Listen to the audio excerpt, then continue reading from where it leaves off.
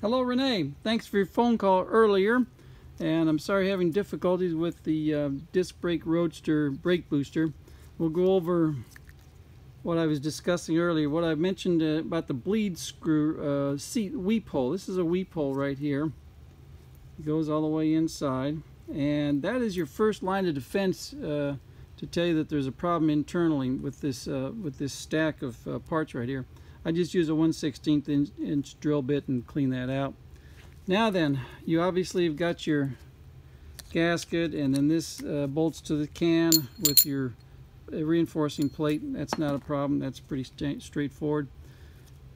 So this is the sequence of events. This is the seal that goes back here, and this is the final seal between hydraulic and vacuum. And this is a pretty straightforward job. Just tap it in there. I do put a Loctite on there just to help it go in. I know you don't need to, but I do just to make sure this stays in place. Now then, switching over to the other side. This is our stack of parts. Got the O-ring that goes down the bottom right here. That O-ring sits right down there. Next goes your beveled washer, and that sits right on top of that O-ring. And sometimes you can get in there successfully first time. Now I do lubricate all these parts when I install them. That O-ring gets lubricated because this beveled washer is pushing against it and acting as a seal down there. Next we have what I call the Mexican hat. Again, I lubricate the heck out of this. Next we've got our plastic that goes on top of the Mexican hat. And next we've got that flat washer. Now you may be able to see down inside there. I don't know if it's possible to see down inside there or not, but the groove for the snap ring is actually hidden by that washer.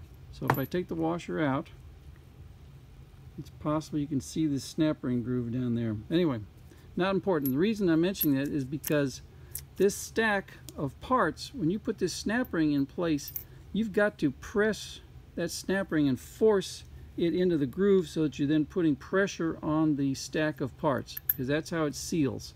So if you can just put the snap ring in there without any effort, then there's a problem someplace in your operation, and it can be corrected by either the thickness of this washer. It's just standard washer, or you can correct it by the thickness of the beveled washer down the bottom. Anyway, the beveled washers do come in different thicknesses and different styles. Some are fiber, and then some are aluminum smooth edge, and then some are aluminum with a ridge on them. But the important thing is, when that snap ring goes into place, it has to be forced into the snap ring groove so that everything is under compression.